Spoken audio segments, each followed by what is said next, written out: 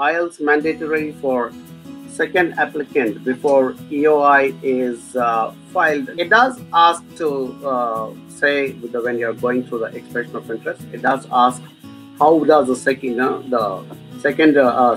applicant match the IELTS requirement. So it will definitely, there is that. I remember when I filled my last EOI that it is definitely there. So I think you'll have to have that proof of how you will, the secondary applicant will match it. But if you're trying to do your EOI by itself, it looks easy.